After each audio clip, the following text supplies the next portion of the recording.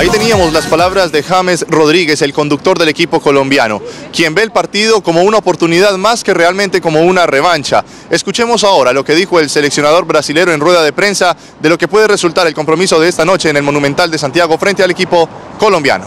Llega la Copa América y con ella nuestra gran super promoción. Además podrás participar en el sorteo de 4 espectaculares autos del año. Supermercado Boom, el arte de mercar. Aunque Dunga no deja entrar a la prensa en los entrenamientos de Brasil, dice que no tiene misterios y que su equipo mantendrá ante Colombia un estilo de juego ofensivo. Dejamos algunos pases que es normales.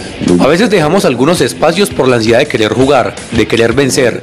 Es natural que la prioridad de nuestro juego sea esa, porque es la cualidad que nuestros jugadores tienen, y en este juego no será diferente. Hoy Brasil formará con la base de jugadores con los que venció 2-1 a Perú en la primera fecha del Grupo C.